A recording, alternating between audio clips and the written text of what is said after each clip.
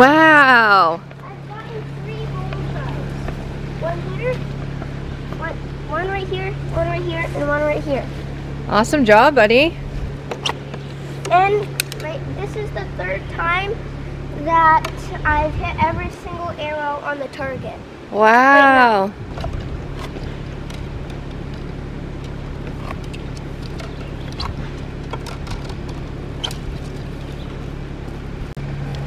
So can you tell us a little bit more about archery? You have to be very good at aiming. Aiming, okay. What else? Are there any rules? Yes, if you're shooting a bow, everyone in the building or wherever you are has to be behind you. Yep. Anything else? Get good at aiming before you actually go hunting. Yes.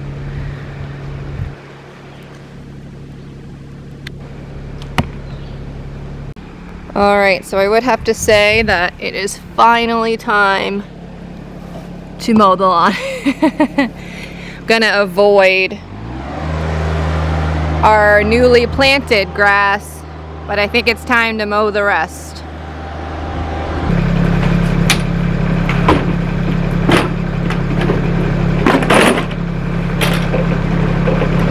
Alright, first I need to see if this thing even has any gas.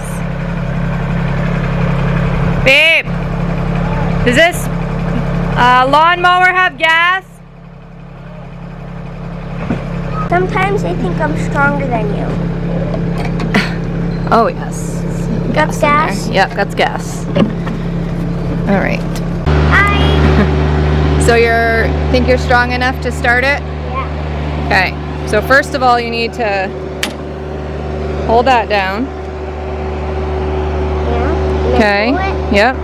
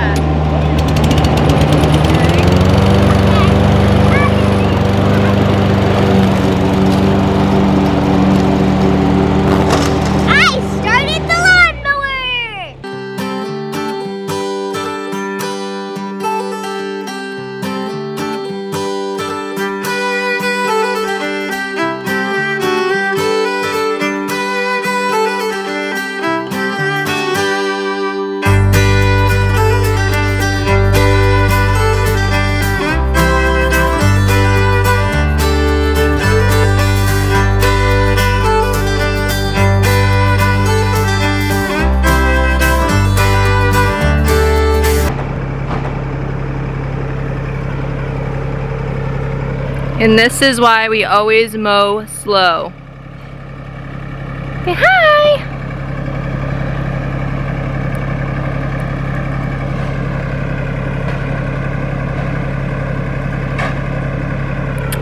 So we will put this guy in a safe place.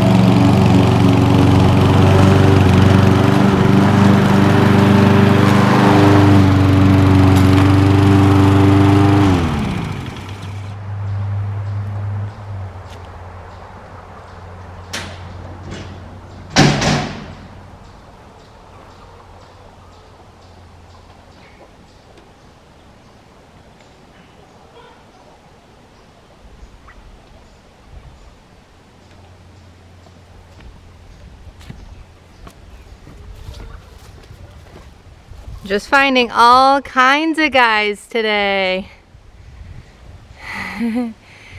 Here's a little garden baby. Hi. Hello.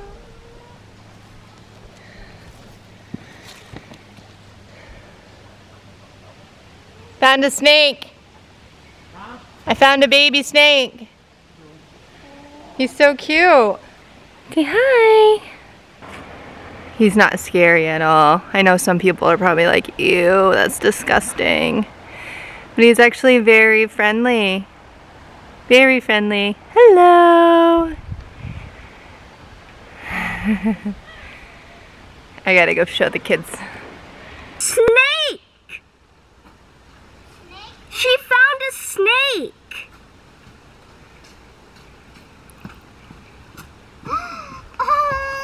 How do I get these Isn't off? he cute? How do I get these off? He's slithering. Yeah, he likes me.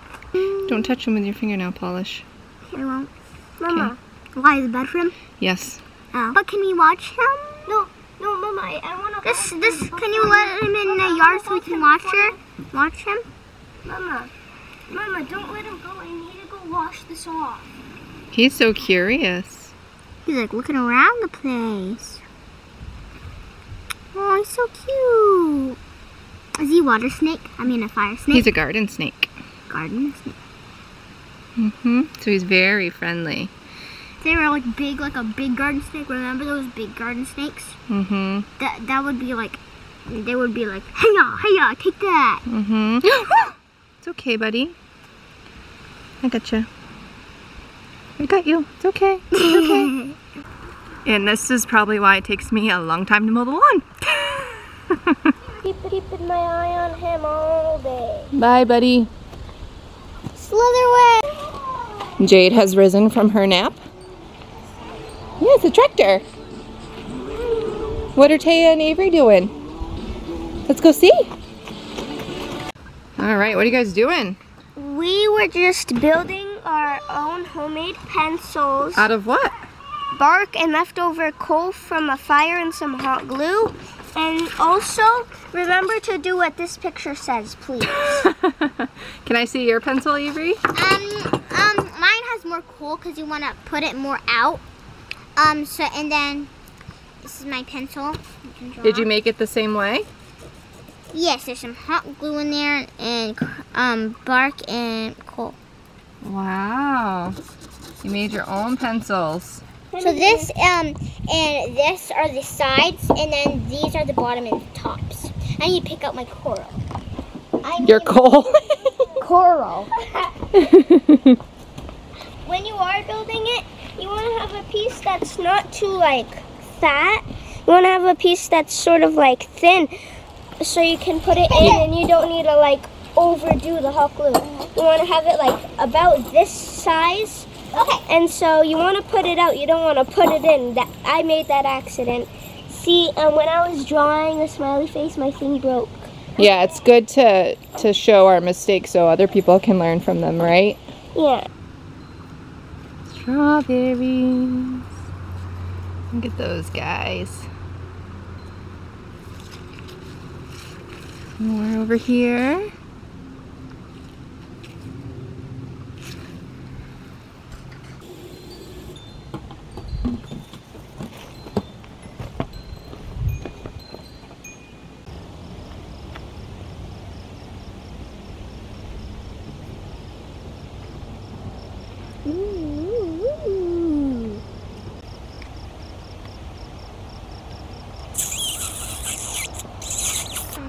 You see all the flowers? Yeah. How are you gonna grow black? So every place there's a flower, a blackberry's gonna grow.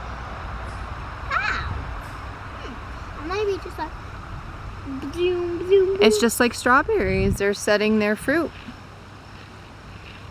I still wonder how. Nature's just magical.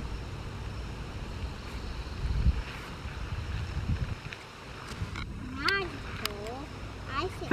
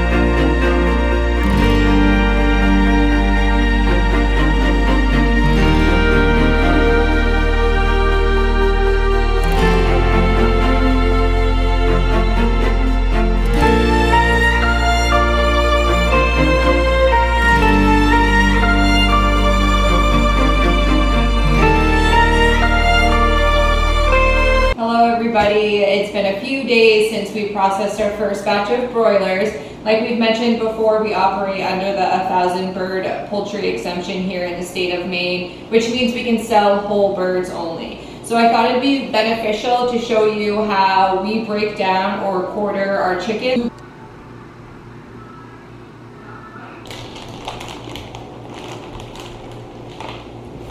Alright, so first I'm just going to kind of open the legs here. You can see that skin comes transparent here a little bit.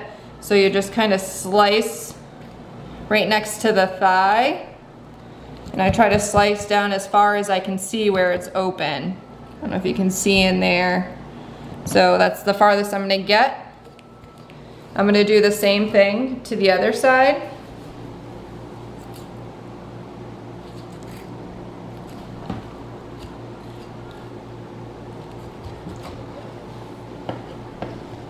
Okay, so then you're gonna come down here, cut down the thigh, and then the hip joint will literally pop out. So then you're just cutting right on the other side. So there's the ball of the hip joint, and here's the socket where it went. So there you have your drum and your thigh. We leave this together whole. We'll freeze both of these at once. That's just how we do it. You can cut down and pop the joint out here to separate them into drums and thighs if you want.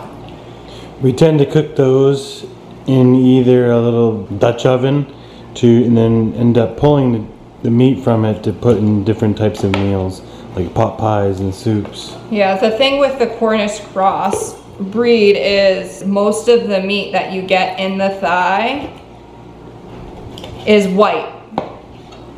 Just like the breast meat, but it's tender too, just like a thigh, very delicious. Okay, so the next thing I'm gonna do is cut off the wings. Which is the best part? I'm going to take my knife and go directly in the armpit here, okay? And then you'll cut the other side as well. So there's that. Now the other wing. I don't know. So again, in the armpit. The joint pops out and down here, and then you bring your knife around and it will just kind of bring you through. So there's the two wings.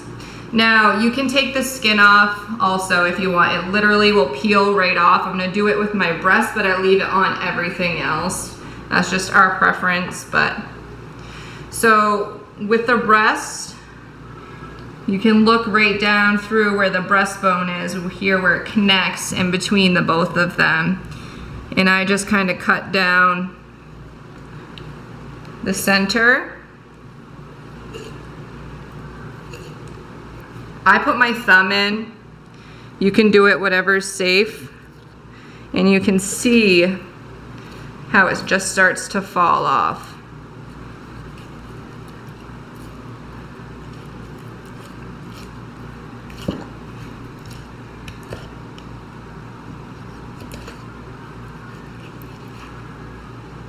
And then you'll see the skin here.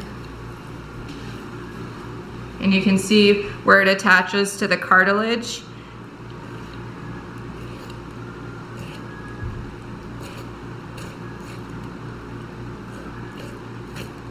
And you can see that it will just come right off. You do have to, the breastbone is right here, so. All right, as I said before, the skin does peel right off. So you just take it here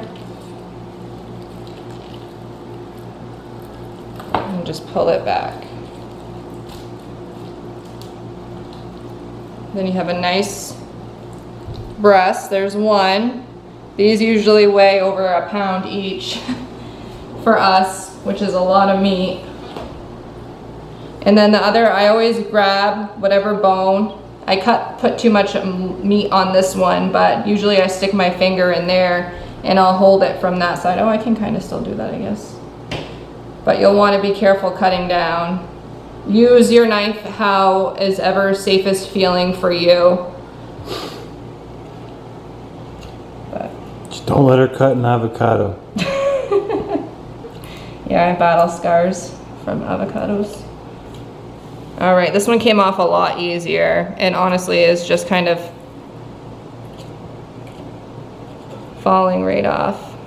You just want to make sure you cut it off of the cartilage up here and the... All right. Second one is usually easier. Now you're just going to want to cut it. Be careful again with your knife. Down the center here.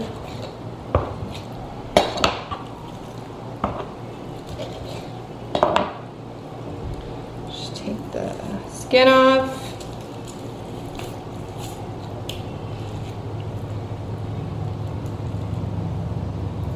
All right, so I do also take the wings and break these guys down. So this part we don't use at all of the wing. So I just cut in a little bit and then I'll pop that joint out too. And then I'll put my knife right in the middle and it cuts right off. Do the same thing down the middle here. And then you'll pop the joint, see here, and it cuts right off. So there's your two wings. Unfortunately, you only get 4 per bird. Unfortunately, unfortunately. Pop the joint. Cuts right off.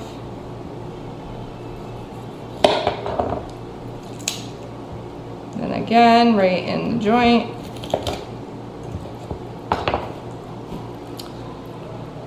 And what we end up doing usually for packaging is we have a industrial vacuum sealer. And we'll show you downstairs where we keep all of our meat for the year and everything and how we package it.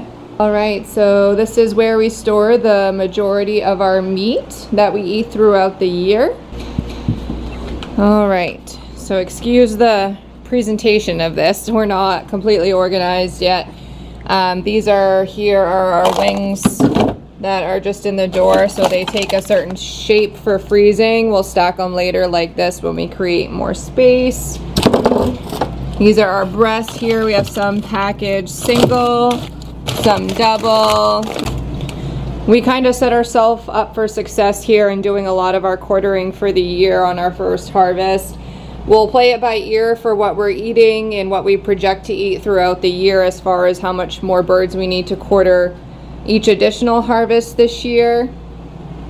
But so far we still have some trout in here from last year.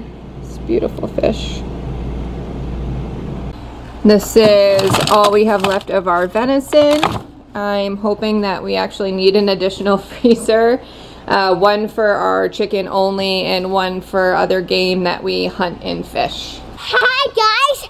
If you like our videos and you want to see more, smash that subscribe button with double fists. And also, if you like our videos, absolutely obliterate that like button. Oh yeah. What do you think, Jade?